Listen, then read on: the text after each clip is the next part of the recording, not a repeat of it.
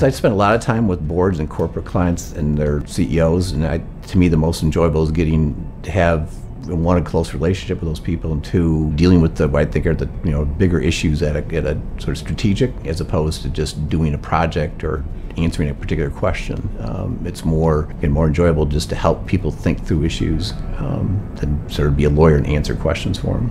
I mean, at the end of the day, companies are people, and it's the people you have relationships with. And so I think for the most part, our larger corporate clients, there's lots of personal relationships. It's not just one person here at the firm, there's multiple relationships, so that deepens the relationship. So I don't think people come to Varnum because we're Varnum necessarily, it's the people at Varnum.